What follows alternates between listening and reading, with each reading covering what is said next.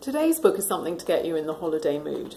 Ocean Liners, the exhibition catalogue for the current V&A show, a show that was previously at the Peabody Essex Museum.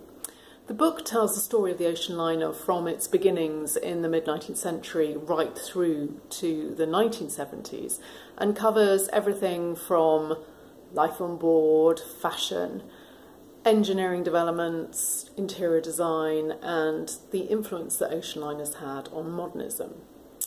As you might expect, the book is chock full of beautiful photos and reproductions, and is a great way to indulge in some armchair travel. A quick flick through is a marvellous way to immerse yourself in the glamorous world of the ocean liner.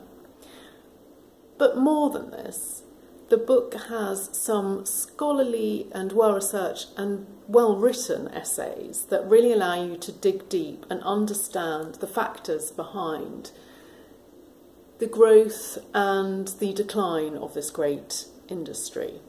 It's a great read, and the book is available at Museum Bookstall.